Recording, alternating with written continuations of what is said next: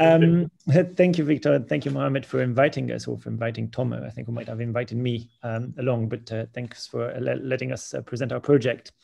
What we'll do today is we'll present some reflections on the nature and use of big data in a big interdisciplinary project.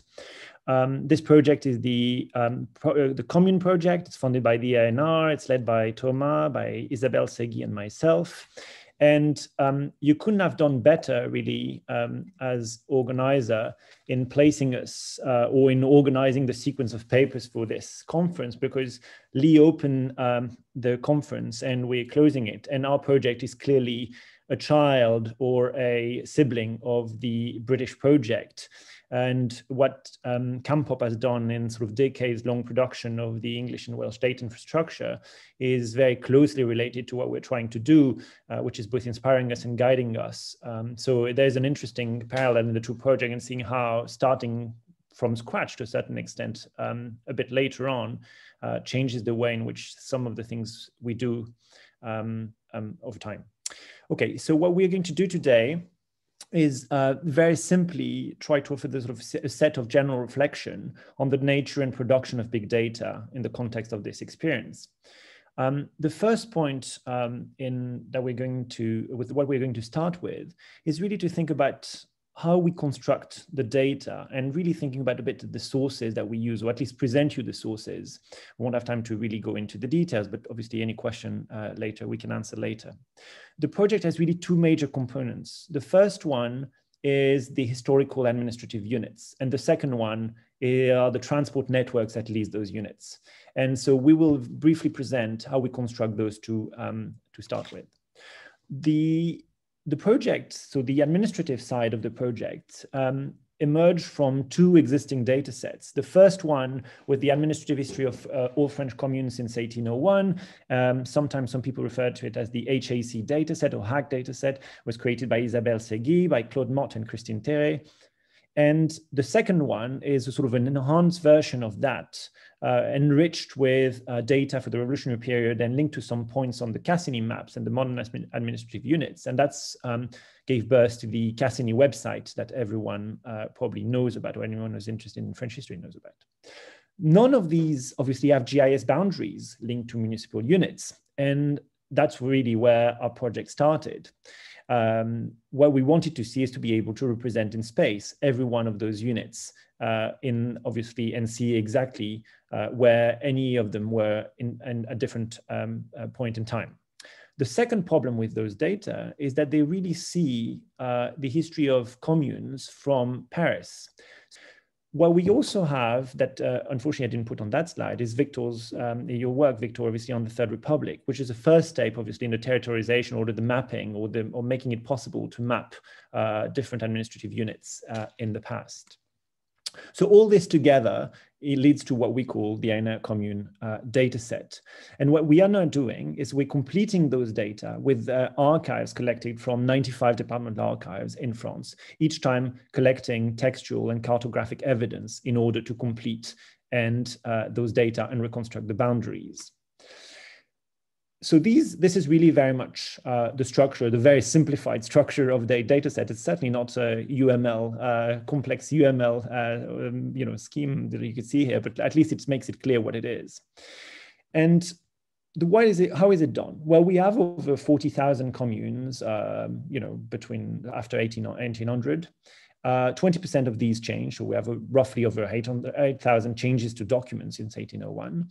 We have a few thousand more in the revolutionary period, but these we don't even know how many. We were supposed to be in the archives all this year, but obviously with the pandemic, we had to revise our plans. So we will figure out the numbers soon, but not yet.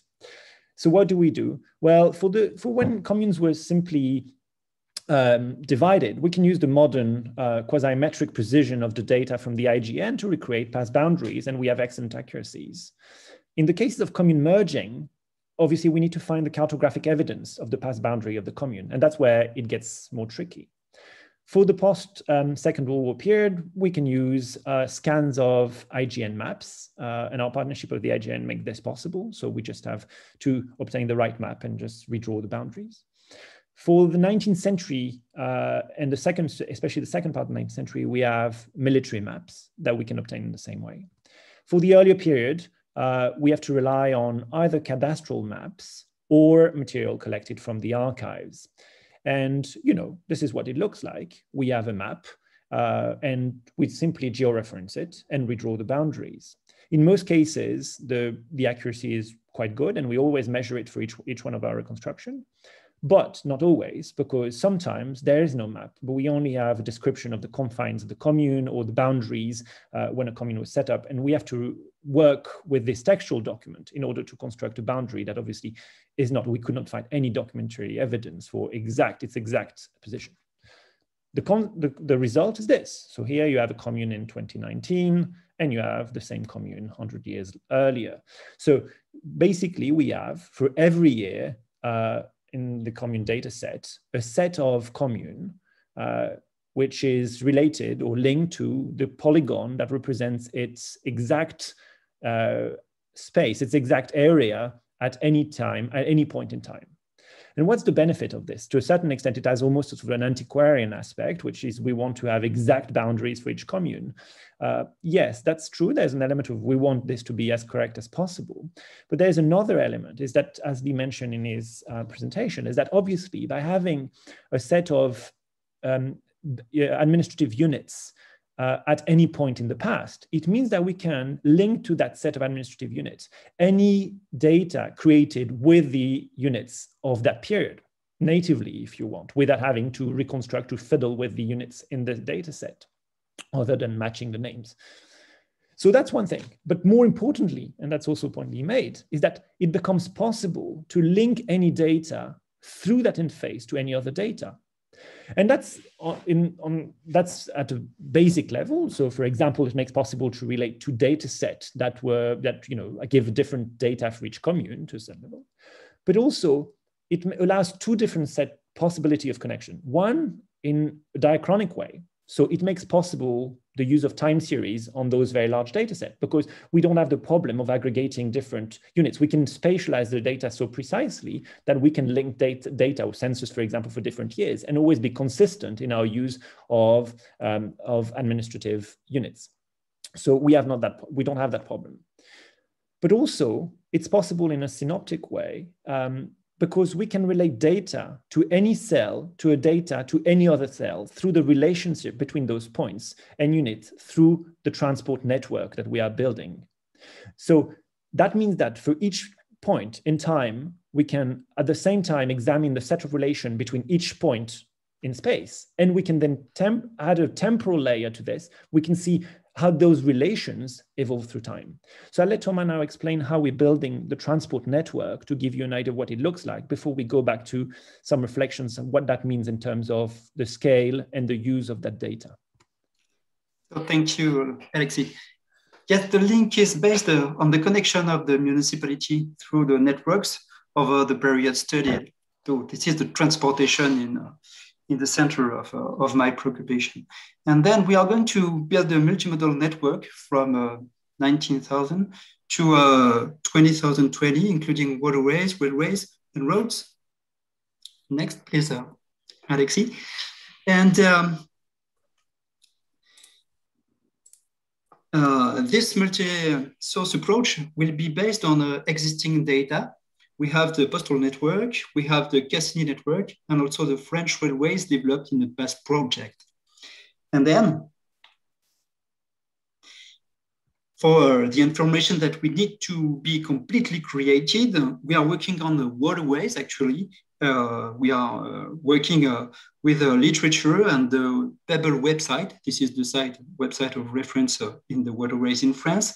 And the next year will be dedicated to the digitalization of the roads from the military maps, but also from the Michelin maps from the 1910 and 1930 series. So these sources will also be used to assign an average speed.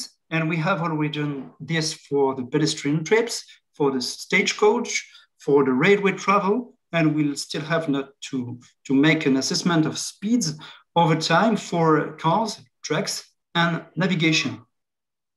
And this geographical database will be made up of different unimodal graphs for pedestrians, navigations, rail, and car. And then we will merge all these different unimodal layers into a graph that we will now call the multigraph. And the goal of this multigraph is to connect the different modes with each other for accessibility calculations for the whole period study. So this is your time. Thanks, thanks so much. I'm sorry, I was already on wine, as you can see, so probably that's why I'm a bit slow. So as you can see, we have, because of those two aspects of our project, we're collecting a really large amount of data. That could be cartographic in order to find the boundaries. That could be textual in order to find elements, administrative element about the commune themselves. But obviously that is also all those elements about the transport network that Thomas illustrated. So we very quickly encountered a problem is how to do this, because given the scale of the collection that we wanted to harness in that project, we really had to think about the best methodology for that purpose. And ideally, obviously, when we wanted to automatize everything, it sounded like the obvious way to do it. But that's not that simple, because there's a cost to automatization that can sometimes offset the gains or even outstrip the gains that are also linked with automatization. So if we represented here very simply some sort of a diagram showing that relationship, I mean, doing it manually is obviously extraordinarily expensive and time consuming.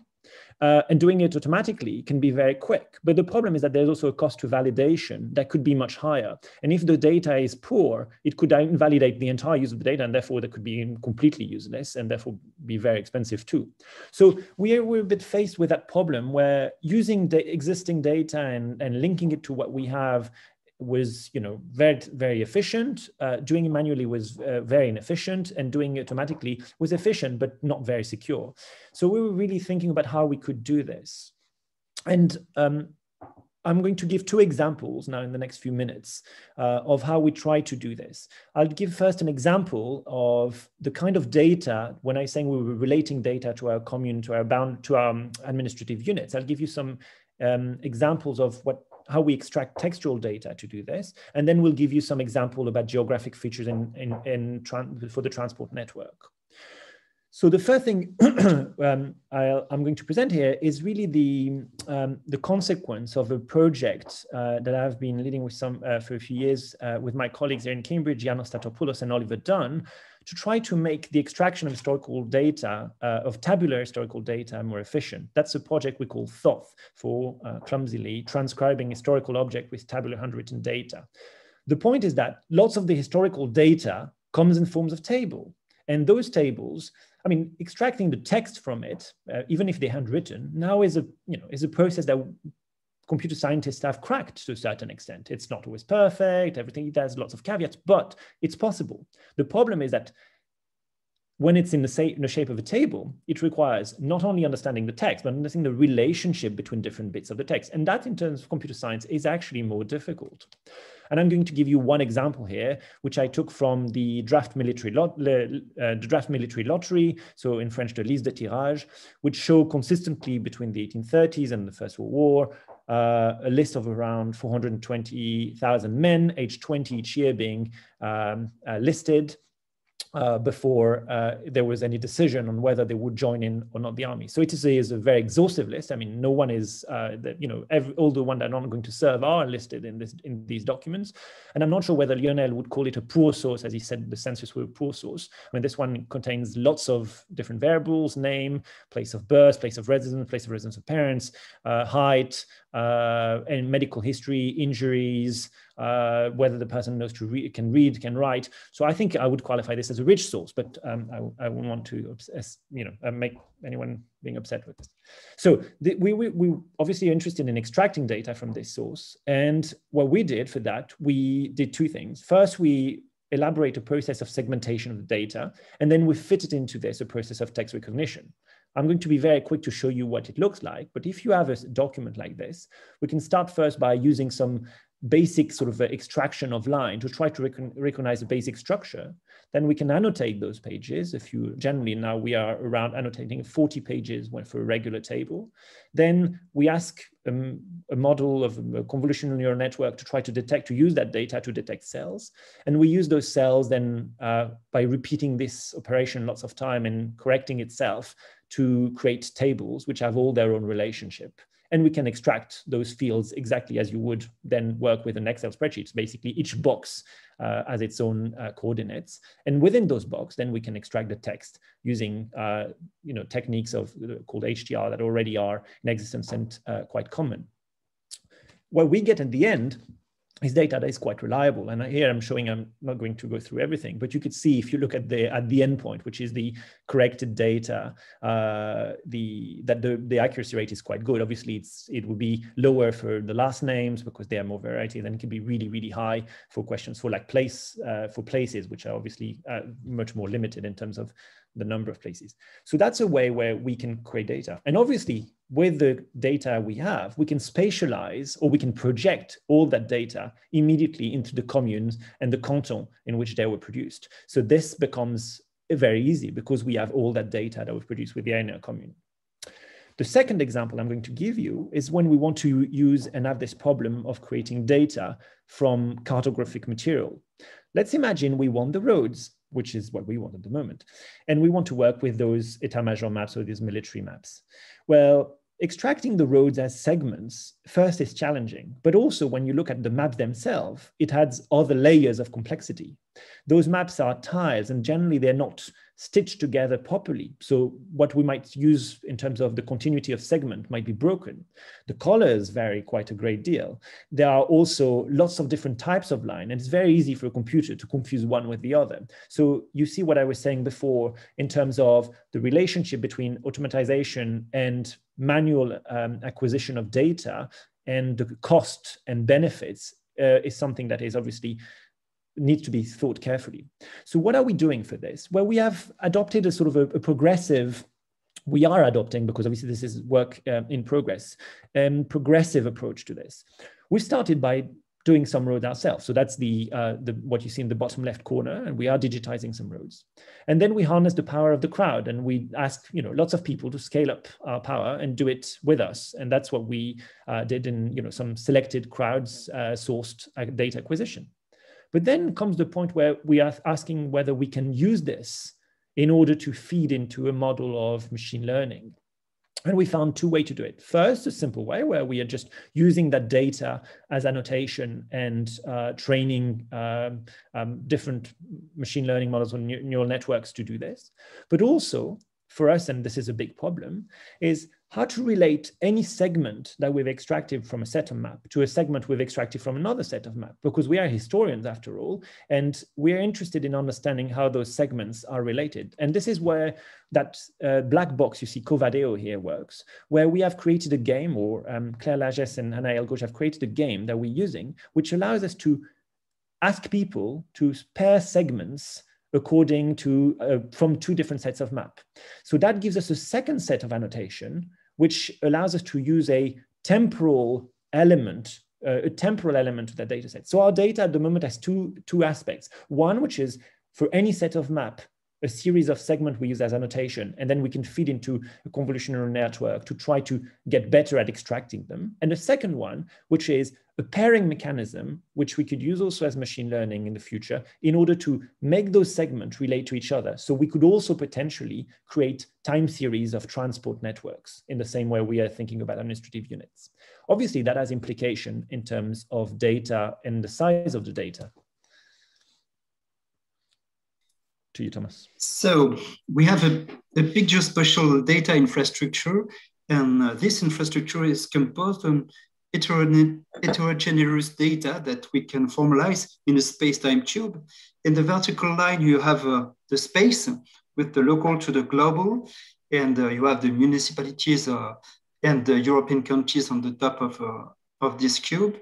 And for the horizontal lines, the time scale extends from 1 year to several centuries. And these space-time dimensions are determined by the nature of the sources. And in the next slide, please. Thank you. The geospatial data infrastructure is composed,